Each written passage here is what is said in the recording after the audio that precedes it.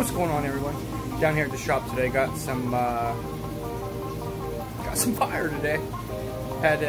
Had my buddies over at Tank It Easy in Chicago send me something that I've wanted for a long time.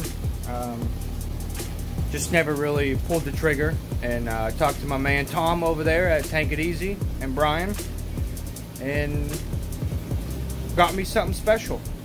So let's get it out the box, huh? All right, just going to apologize here ahead of time. I forgot my camera at home, so I'm using my phone. So just bear with me here as I do this one-handed and get this box opened up, hopefully one-handed. We'll see how good I can do. I think we did okay.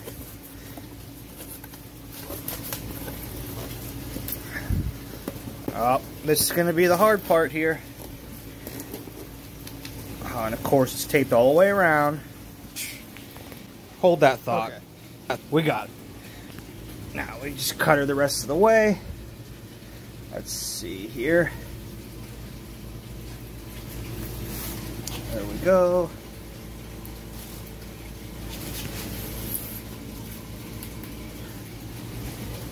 I think you guys are really going to like this. I know I do. Alright, let's see if that's good enough. Of course not.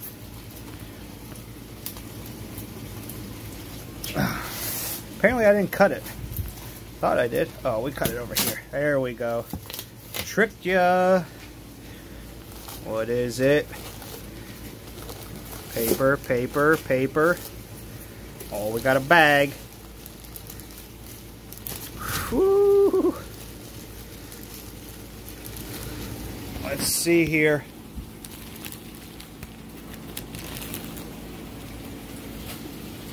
Now, obviously, you're not going to be able to see it in the bag. Here's my motorcycle. But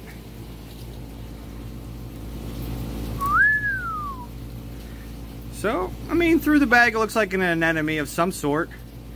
We'll have to get her acclimated and see what it is. All right, we got her in the tank. She's over here, right there, and that little thing. But yeah, she's still a little upset, obviously. But it is. Let's see if we can get a decent film here. A Chicago Sunburst. Obviously, it's still a little mad. It's just been in the tank for a few minutes. I wanted it to open up a little bit, but I figured whenever I do an update video or whatever that, you know, you'll see it fully opened or whatever. I mean, Chicago Sunbursts are pretty popular anemone. They're super expensive, and that's why I've just held off for so long on getting one. But I figured it was finally time. So I guess we give a little update with the rest of the tank here. We got my little torch garden here. Got just like some Indo green. That's just an Aussie. This Indo gold. A green Indo. And this is probably one of my favorite ones right here.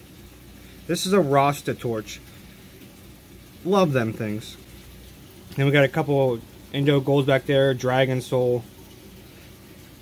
Then some mushrooms. These mushrooms here are a gumdrop. These ones here are kryptonite. You can see, let's see if I can get to it. Like, so over here is the mama. She just had this baby recently over here. And this is an Aussie gold. Couple of branching hammers. Can't go wrong there. Some acans back there. And this, I don't know, this is like a Yemensis. Or, I mean, I totally screwed that pronunciation up. But it's like a frog spawn or Yemensis, however you say that. But yeah, it's sweet. Stinking love this thing. It's black with green tips. Super cool. And of course here we got the glitter Goniopora. Super nice. I don't know how good it's going to look. Yeah, probably not. But this guy, Mr. Blue Spot, how you doing, buddy? He keeps digging tunnels under it like a little jerk. But you know, I think just about every day I come in here and fix it. I mean, you could see, don't mind the algae there, but you could see how it's kind of like, I don't know, pushed up here against the glass more in this area. And yeah, that's from him, this guy. How you doing? But whatever, as long as the Ghani's not dying or doing bad, then whatever, it is what it is. But then we got an Aussie Gold here, which my clowns keep thinking is a bubble tip apparently. So hopefully once the chai burst gets opened up and happy, I don't think I want to leave it in that all the time. I just got it in there temporarily. I would like for it to honestly go out on the rock work somewhere. I'm just not sure where yet. Obviously where I put it, it's not necessarily going to stay there because, you know, they move around, but I'm hoping that it'll stay somewhere out of the way, I guess, and not, you know, bother anything. And obviously I don't have any corals up on top yet. I eventually plan to. Well, I have this acro up here, but it's dying. I don't know, I can't keep acros alive for whatever reason. So the last frag swap I was at, I bought that. I think it was like 20 bucks or something. It's nothing special, just a plain Jane. I mean, it had a name, but I don't remember what it was. It was only like 20 bucks. So I was like, you know what, let's try it again. But yeah, so hopefully it'll go out somewhere and just stay out of the way and whatnot. And the clowns will start hosting that and not, or it'll host the clowns, not, however you know what I'm saying. But anyway, yeah, so I mean, and this Aussie Gold's huge. It's got to be like, I don't know, 2 or 3 mouths on it. They're not fully split yet. Once it fully splits, I'll probably cut it up. But when there's Mr.